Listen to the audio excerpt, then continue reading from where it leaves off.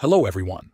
Today, we will learn how to fix a TP-Link router that shows no internet access. First, look at the lights on the router.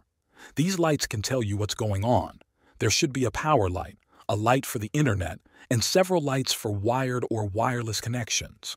If the power light is off, the router is not getting power. Make sure it is plugged in properly.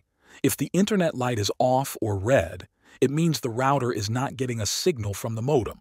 Also check if the Wi-Fi lights are blinking, which means the wireless signal is working. Now try connecting to the internet.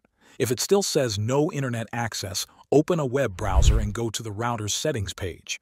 To do this, type 192.168.0.1 or 192.168.1.1 in the address bar. Press Enter. You will be asked to log in.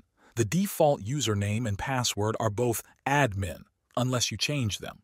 Once you are in the settings, look for the section called Network or WAN. Check if the connection type is correct.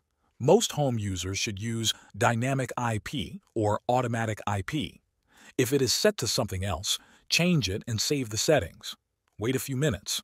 The router should now try to connect to the internet again. If it still doesn't work, go to the System Tools section and click Reboot. After the router restarts, test the internet one more time. That's how you troubleshoot a TP-Link router with no internet access.